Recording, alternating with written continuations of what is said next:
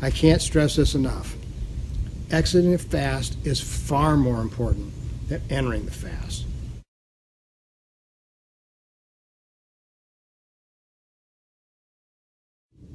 Okay, just come as no surprise that the two most critical minerals that you need after a dry fast are magnesium and potassium. You see, potassium is so essential for nerve conduction and heart rate and metabolic processes like synapses and stuff.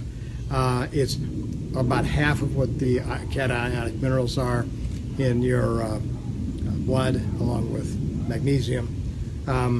Magnesium, potassium, and sodium all play intimate roles with each other, especially with calcium.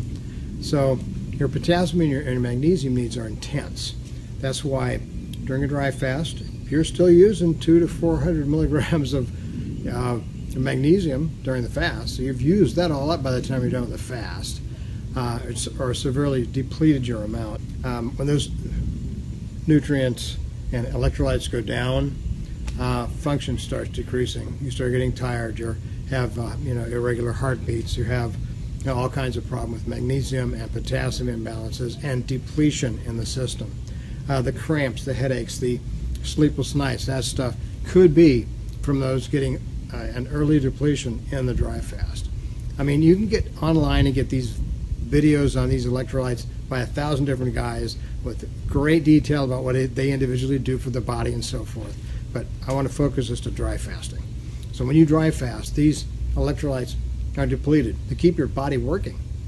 Yeah, you're tapping fat for fuel. You're making water with the ATP synthesis process, and you're getting, plasma glucose from the glycerol from your fat. You're getting all this stuff that keeps your brain, your blood, and your system working, and stem cells regenerating. But at the same time, you're still metabolizing. You're using these minerals for metabolism, and you're going to get rid of the stuff during the dry fast. You must replenish it at the end of the dry fast. So have a chloride in water, get that sodium in so you don't get edema. Get the potassium, magnesium in, get that in so you have plenty of energy, you're able to sleep at night, you don't have muscle twitches, all that kind of stuff. Prevent that from happening. Don't wait till it happens. Prevent that from happening. And that's kind of the message here, is these three minerals I talked about, sodium, potassium, magnesium. You need them for everything. I mean, magnesium is used to make ATP, your complete energy currency in the body. ATP is one of these things that require magnesium all day long. This is happening in the electron transport chain inside the mitochondria in your cell. And there's hundreds to thousands to tens of thousands of these mitochondria in cells, depending if they're in your brain, they're in your kidneys, they're in your heart. You have a whole bunch of different mitochondria there for the energy requirements in that organ. You need magnesium for those to have energy for the body. I can't stress this enough.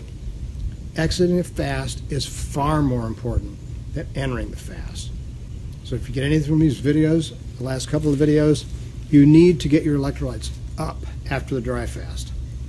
In fact, it might not be a bad idea, depending on how good or poor your diet is, to load up a little bit on magnesium, potassium before you go into a dry fast. Just an idea. There's no scientific basis behind it. It just makes logical sense. If you're going to deplete them and you can't eat them while you're fasting, get some in beforehand so you have a little bit of surplus to draw from.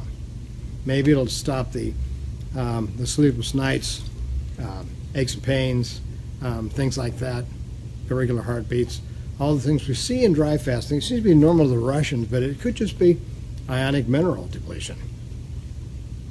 Makes sense to me, since I'm all about the minerals. And that's about it for the day. I'll be talking to you soon, and I'll be going out of the country for a week. I should be back. I may try to put videos up while I'm away, but I doubt it'll happen. Anyway, talk to you when I get back. Have a great day. Yes? We have a message. Can you remind people to subscribe, please, sir? What now? Please. Oh, very well.